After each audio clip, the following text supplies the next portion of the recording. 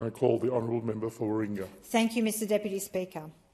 There is a deep concern for animal welfare and safety amongst Warringah residents. This includes concern for the welfare of animals being shipped overseas as live exports.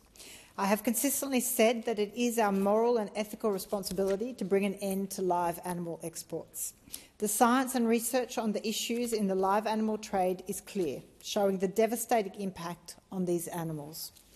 Our live export industry has consistently shown its willingness to condemn animals to extreme risk of suffering and death in the harshest of conditions. And with temperatures ever rising during summer periods due to the climate crisis, we are already seeing examples from overseas where there are mass deaths of animals being transported in sweltering conditions. For example, in the UK during their summer in 2022, some 18,500 chickens died in transport compared to 325 in the same period the previous year. It's clear the conditions are changing, and so much must also the regulations and laws. I commend the efforts of the independent member for Clark and others in this place who have kept advocating for an end to live animal exports. As I've said before, the standard you walk past is the standard you accept. This is an issue we have walked past for too long. It's also an issue that's been on the agenda for some time. So whilst I appreciate for many communities there is a concern, and I will go to that in a moment, this is not a new development. This has been on the cards for some time. In the UK, just last month, a new law came into effect banning the export of live animals, including their cattle, sheep and pigs for slaughter. New Zealand brought in a live animal export ban by sea into effect in April 2023, and so now Australia is beginning to catch up. We have a proposed law before us to stop the export of live sheep from Australia. Now, let's be clear, it's not coming to effect immediately. It has a timing, a long lead time for that adaptation to occur. So, Australia's lamb and mutton export industry was worth some $4.5 billion last year. But live sheep exports by sea was, in fact, less than $77 million in 2023, so about 0.1% of Australia's agricultural production. Historically, we've supplied a large volume of live sheep to Middle Eastern countries, peaking at around 415 million over 2 decades ago. The overall volume of live sheep exports by sea has been decreasing steadily over the last 2 decades, dropping by 27% between 2018 and 2019, and then again in 2022-2023. And over the last 2 decades, our sheep meat exports have grown by over 300% in value. So that is processed, not live animals, including exports to the North Africa and Middle Eastern region, more than tripling in those situations in value over this period. This means there is a market for processed meats, and there are more jobs in the meat processing and slaughter industry available to Australians. That is where the opportunity lies. Western Australia has been Australia's only source of live sheep exports by sea since 2019-2020. It now directly employs less than 100 people, but I do appreciate there are communities and farms where it's a long family tradition that will be significantly impacted. So it does set the scene, though, when we appreciate the constantly decreasing size of this industry, and when we start appreciating the growth in the processed meat industry, we can see where the opportunity is to combine economic opportunity, jobs opportunity, and ethical and moral opportunity to stop this inhumane treatment of animals. So, the government has commissioned an independent report into the phase-out of live sheep exports by sea, which reported back in October last year. And that report acknowledged the polarised feeling with the community on this issue of live export bans, in particular from those Western Australian communities.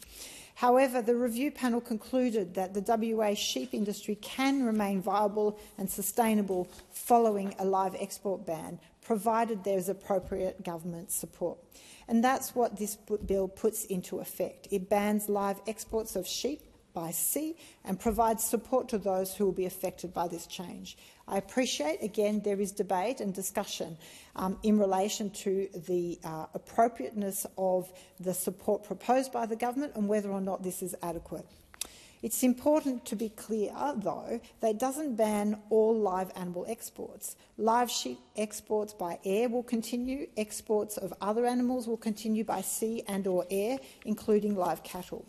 Following the passage of this bill, sheep producers, related businesses and markets have a clear time frame of 4 years to manage the transition from the trade into new activities. This is not like they're getting the rug pulled out from underneath them. There is a 4-year transition period. This bill does provide a certain support to the affected stakeholders. The $107 million proposed transition support package will be necessary to assist all parts of the sheep industry supply chain, from farmers to truck drivers to shearers and meat processors, to adjust to that future without live sheep exports. I do hear, though, the concern in relation to the size of that transition package, that it does not seem to be adequate when one considers the size of what is being lost and the amount of areas that need to be covered in that extent. The industry was valued at around $77 million in 2022-2023. So we should have a package from the government that ultimately helps create new opportunities to grow the domestic sheep processing industry, grow local jobs and contribute to regional development. Already, the sheep meat export industry is worth some $4.5 billion. So it clearly has that potential to take over and and assist these communities in the transition. So I support this bill, but it is worth raising sensible issues it presents. Firstly, as I mentioned, questioning the size of the support package at $107 million over 5 years. And I would encourage the government to be open-minded on whether further support will be needed to properly address the transition. Within the $107 million, the government has committed some $64 million over 5 years for supporting sheep producers and supply chain participants affected. Now, if you start dividing that over the course of those 5 years, it really does highlight it is not a big support package. And so that really needs to be the focus of the government. This involves providing funding for more rural financial counsellors, expanding domestic sheep meat processing capacities and developing plans to help businesses reorient their operations away from live exports. Now, I understand in WA, where 85 to 90% of exports originate, the Premier has said that the ban of live sheep export would cost the relevant industries up to $123 million per year, implying that the government's $64 million over 5 years might be less than 1/10 of what is in fact needed. The government has also allocated some $27 million in funding over 5 years again to enhance demand for Australian sheep products in interstate and international markets. But this is unlikely to stretch far enough, given the diversity and unique needs of the various international markets. Again, we all know how to divide by 5, and so just announcing a number over to be a package over the course of 5 years does not in itself make it a significant package. So when we divide that up over the course of 5 years, it's clear there is the package falls short in many areas. I also remain concerned that the live sheep export trade will continue in its current form for another 4 years, without any caps or quotas and with only existing regulations in place. And unfortunately, all too often, we know those regulations are inadequate and insufficient. So I would strongly encourage the government to reconsider the lack of caps and quotas over the next 4 years and instead implement measures to achieve a gradual phase-out of live sheep exports over these next 4 years. The existing regulations that apply to live sheep exports appear to be inadequate given the cases of inhumane treatment of sheep on chips seen as recently as January this year. And we should be considering the live exports of cattle as well. I acknowledge that live cattle export market is worth some $1.2 billion in the 2022-23 year, and there are much greater economic consequences of banning live export of cattle by sea. But the government should still consider further what it can do to improve the welfare of cattle being exported overseas by ship.